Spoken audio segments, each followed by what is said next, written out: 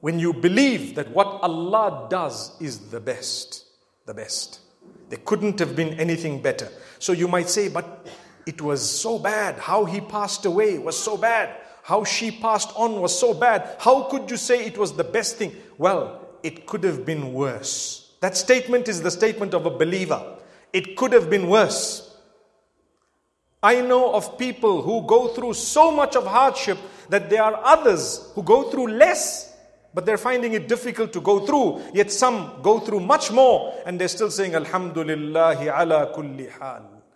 Praise be to Allah upon all conditions. Do you know on the day of judgment, a caller will call before the reckoning of everybody. A caller will call by the will of Allah subhanahu wa ta'ala. أين الذين كانوا يحمدون الله في السراء والضراء. Where are those who used to thank Allah or praise Allah?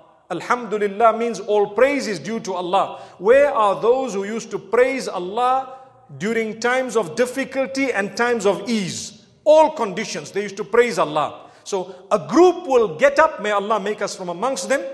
They will be taken through their hisab, everything will be done for them and they will be granted entry into paradise among the first group, and then the rest of the reckoning will start. Did you ever know that?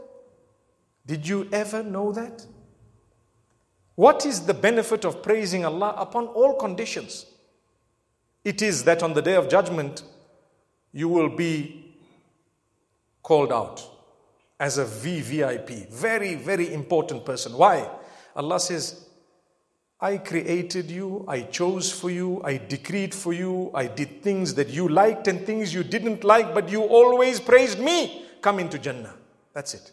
Subhanallah. You understood me, you recognized me. And that's why I started off by saying Islam is the 5 pillars. Iman is the 6 pillars. Ihsan is a level higher. أن تعبد الله كأنك تراه فإن لم تكن تراه فإنه يراك. Ihsan is a level higher than Islam and Iman. It means when you're worshipping Allah, you're worshipping as though you can see Allah, you can visualize as though you are in front of Allah. But if you cannot do that, the same hadith says, at least know that Allah is watching you. So these are the levels.